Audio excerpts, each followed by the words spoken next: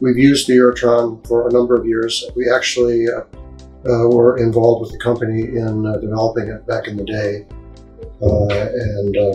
It's an interesting technology. It's a derivative of the Mars rover project, which probably people remember from a few years back. And the ultrasound system was adapted for percutaneous use. It works very well.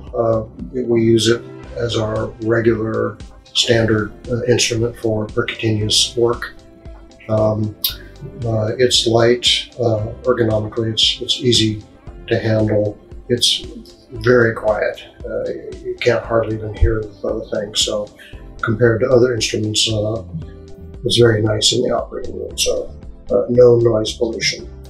It has a low and high power button foot pedal.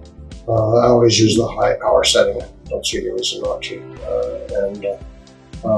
It's got a nice lumen for the ultrasound wand, so it sucks up fragments quickly. It sucks up blood clot very well, so it's nice in terms of clearing the field if you have to do that. It breaks up stones quite well, so we've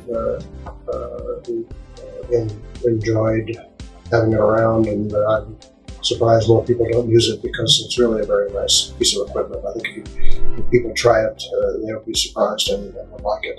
It's easy, very easy to set up and use. We use the UreTron. It's effective by itself for about 95% of cases. And we see a lot of complicated, difficult stone cases that we treat percutaneously. So it really is, a very good everyday kind of instrument. Richard Wolf, Spirit of Excellence.